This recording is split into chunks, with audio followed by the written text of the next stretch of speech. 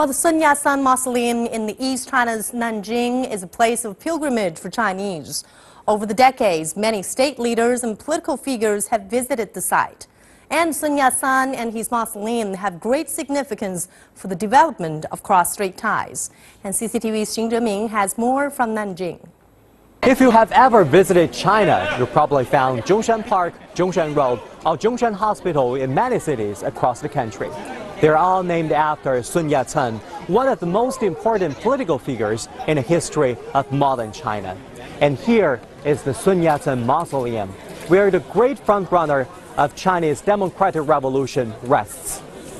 Sun led the revolution of 1911, which overthrew the Qing dynasty and put an end to over 2,000 years of feudal monarchy in China.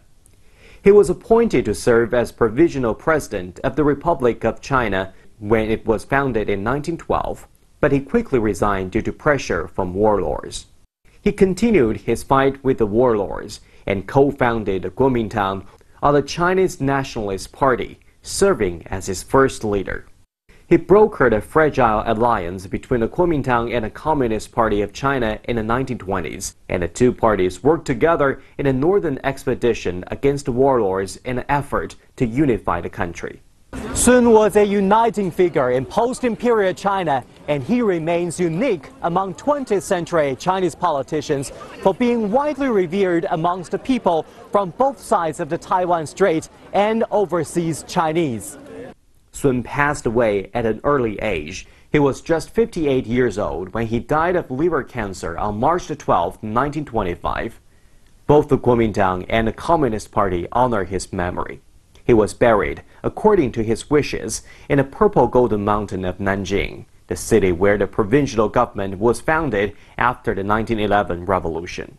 The deep historical significance, magnificent architecture, and beautiful scenery make Sun Yat-sen Mausoleum a place of pilgrimage for Chinese people.